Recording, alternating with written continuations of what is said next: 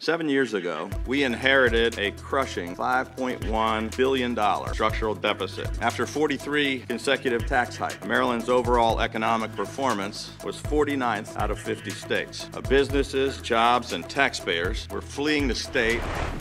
To this day, in the entire 7 years since I became governor, we have not imposed a single tax increase. Instead, we have cut taxes, tolls, and fees 7 years in a row by more than $2.7 billion. And we put all of that money back into the pockets of hardworking Maryland families, small businesses, and retirees, and back into our growing economy, which helped create the biggest economic turnaround in America.